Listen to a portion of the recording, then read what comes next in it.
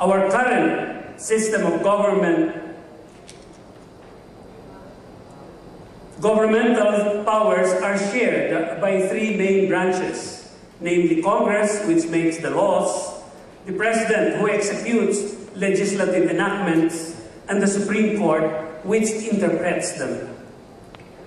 Under the so-called tripartite allocation of authority, the powers exercised by each branch are separate and independent. But the three great branches of government are intended to be neither antagonistic nor subservient to one another in the discharge of their responsibilities. Rather, they're expected to coordinate their functions to achieve governmental objectives. At the same time, they check one another to prevent abuse in the exercise of their respective powers.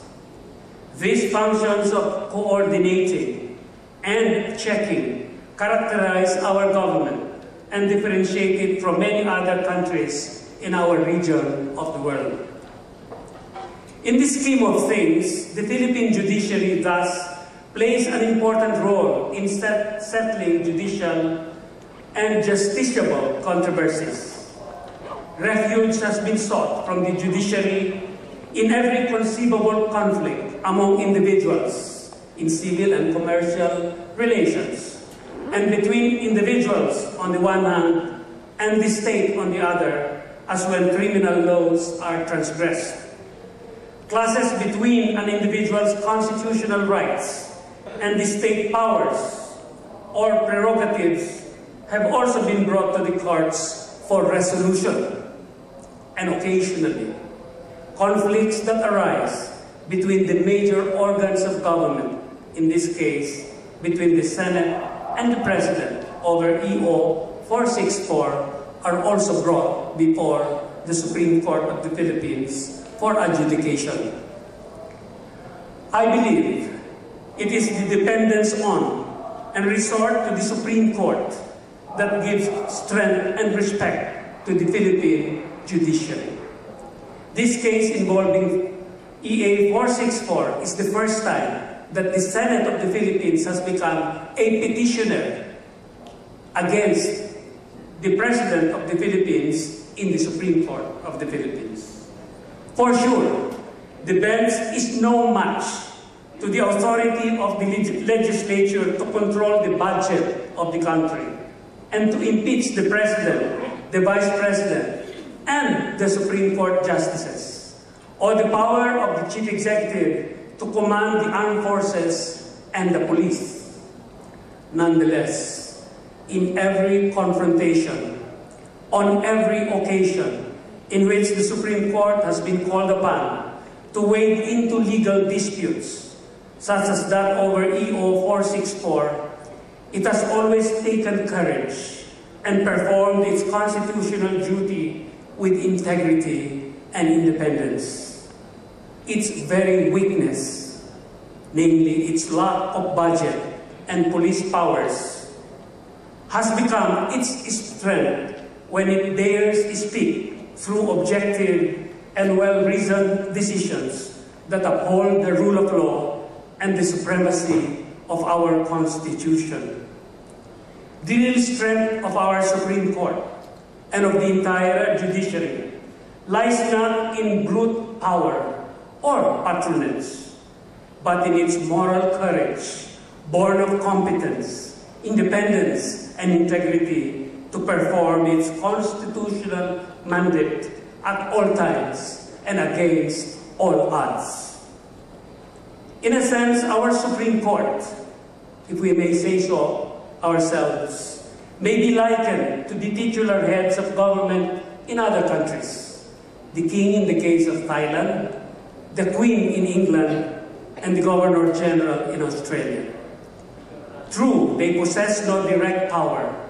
However, they command respect and obedience and serve as stabilizing figures when the winds of turmoil rock the ship of state. In the same manner, I would like to believe that the Philippine Supreme Court, though it has very little physical power, wields influence by the sheer strength of reason, law, and persuasion. By standing steadfast in upholding the rule of law, it anchors the Philippine ship of state when it encounters turbulence and maelstroms. Though court decisions are not made on the basis of what is popular or even newsworthy, the Philippine Supreme Court believes it is essential that it must continuously retain the trust and confidence of the litigants and of the public. For this reason, upon assuming the Chief Justiceship of our country on December 21, 2005, I vowed to lead a judiciary characterized by 4 Ins: integrity, independence, industry, and intelligence. And one that battles what I call the acid problems of 1, limited access to justice by the poor, 2, corruption, 3, incompetence, and 4, delay in the delivery of quality judgments, all 4 of which corrode the people's trust and confidence in our courts. I have emphasized that efforts to build public trust in the judiciary should ultimately be directed towards much loftier objectives of protecting the liberty and nurturing the prosperity of our people. Simply put, this judicial philosophy postulates that 1, in litigations involving civil liberties, the scales should weigh heavily against the government and in favor of the poor, the oppressed, the marginalized, the dispossessed, and the weak. We refer to this as heightened scrutiny of governmental actions. And 2, in conflicts affecting prosperity and development, deference must be accorded to the political branches of the government, namely the presidency and Congress. We refer to this as deferential interpretation of the laws. I would not want to impose much further on your time by discussing in depth these twin beacons of liberty and prosperity, as I have done in other fora. Suffice it to state for the moment that the political liberty of our people, the clarion call of the past, must be continuously safeguarded in the present and in the future. But more than that, courts must also nurture the prosperity of our people. To be relevant, courts must be constantly attuned to the needs of the present and the vagaries of the future, so that they can respond in a timely and prudent manner to the people's ever-expanding well-being.